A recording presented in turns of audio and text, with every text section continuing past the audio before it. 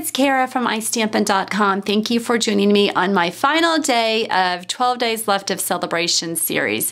Today is March 31st, which means Sale-A-Bration ends tonight.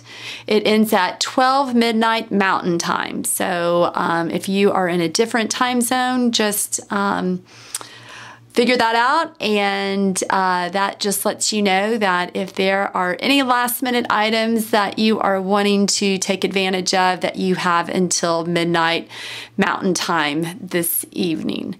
And at the same time, my Mystery Hostess giveaway ends at the same time.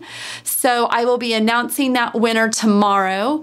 And as of right now, it's a nice little shopping spree, a nice little amount that you're going to be able to shop from. I think that you're going to be really excited. So let me show you the last card in my blog series. I am using the Butterfly Basic Stamp Set, and that is in our Occasions catalog. And I went with more of a collage theme or a collage design with the card. I've got two little butterflies. I use the Elegant Butterfly Punch and the Itty Bitty, Bitty Butterfly Punch, sorry. And then just some of the stamps. And I stamped this on a note card. So this comes with matching envelopes in the catalog. So why don't we get started? I'll show you the colors that I've chosen for today. So we're using Pistachio Pudding and Crisp Cantaloupe, and then Sahara Sand and Island Indigo. So these are the four colors that we're using. And like I said, we're using a note card size card. So they already come cut and scored, so all you need to do is just give it a good crease with your bone folder. And we're going to be using quite a few of the stamps from the stamp set. So this is what it looks like. And this is what it looks like. Okay.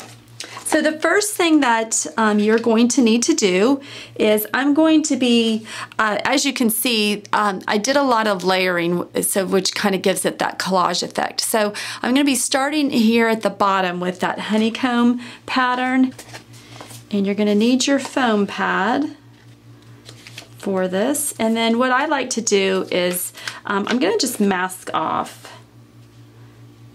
on the left side, just in case I stamp over a little too much. I want to keep the clean, or the left side clean. So I'm going to ink up with Sahara Sand, and I'm going to stamp off once, then I'm going to come over here and then just stamp down here on the bottom left corner. Okay. All right, so the next thing that I'm going to do is stamp the vine, or the fern kind of pattern. So I'm going to put that on a block. And this is going to be stamped in Pistachio Pudding. Again, I'm going to stamp off once.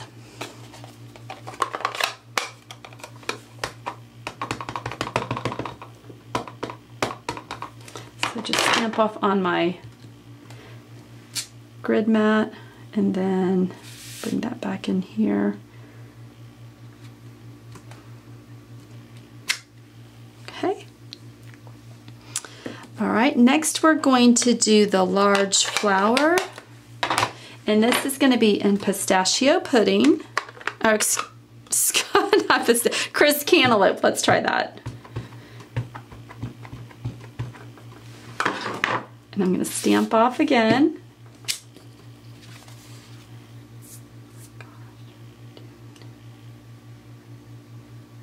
And then just stamp right there.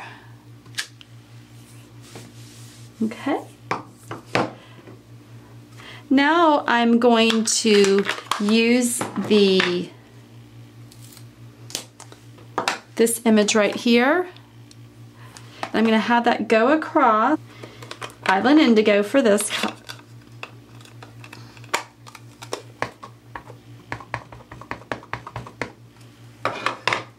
And let me bring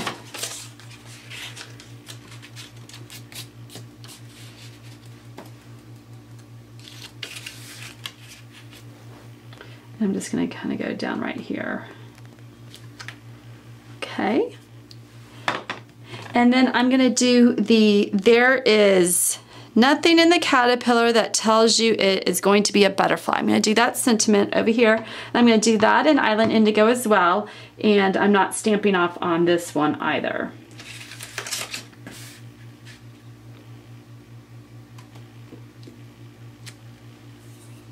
Okay, so I'm gonna ink up the smallest butterfly in Crisp Cantaloupe.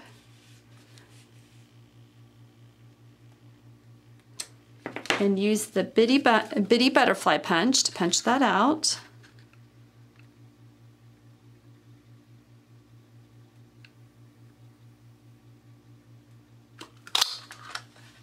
Okay, now I'm going to stamp the other butterfly in Island Indigo. And I'm going to stamp off once and then stamp on the Whisper white cardstock. And then I'm going to be using the Elegant Butterfly Punch. Now the Elegant Butterfly Punch doesn't match it perfectly, but what I was wanting is just to get that pattern.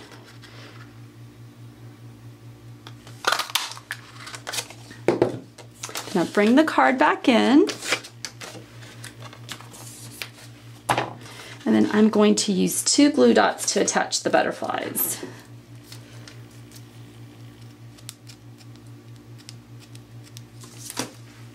Take the small one first and put the glue dot on the back.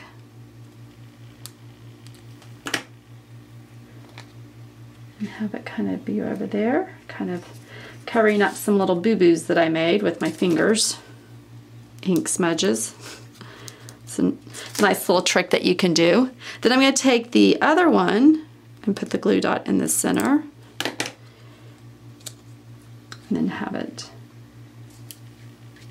go in the center of the flower. So it looks like that.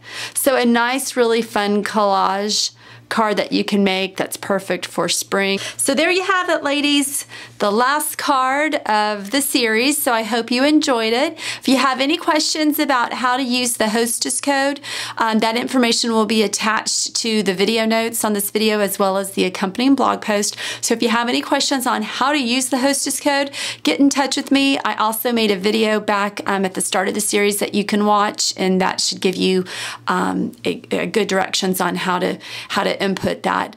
If you have any questions about Sale-A-Bration, anything like that, you know that you can always get in touch with me and I'll be more than happy to help you out. Thanks guys, have a great day. Bye.